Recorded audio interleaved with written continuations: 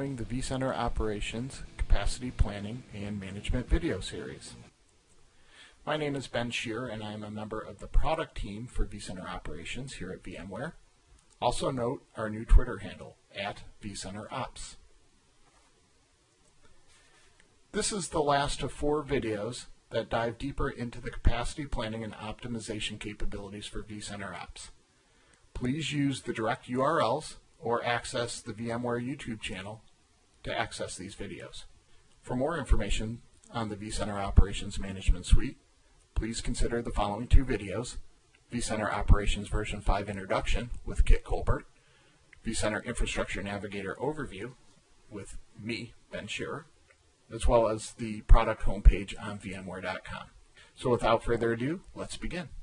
The capabilities within the what-if scenarios haven't changed too much from the previous version of Capacity IQ, but what we have added is quite a bit more data to help you decide on how to model and what would best fit your particular scenario. So as we go through and build a scenario, pick a scenario, for example, remove virtual machines that are idle.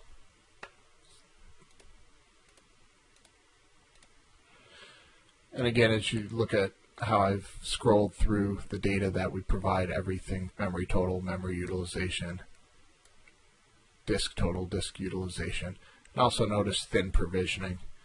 So if it's a thin provision VM, for example, that will give you more of an accurate view. So you can run through the scenarios, pick the data, manipulate your models and your scenarios to give you the information that you need, obviously at your fingertips, and being able to export this into reports that can be shared with management, that type of thing. So this gives a bit more in-depth view into the capacity planning and management within vCenter Operations Manager version 5. Thank you for viewing this video series. If you missed any of the other videos, you may access them via the following URLs or through the VMware YouTube channel. Thank you again, and this is Ben Shearer signing off.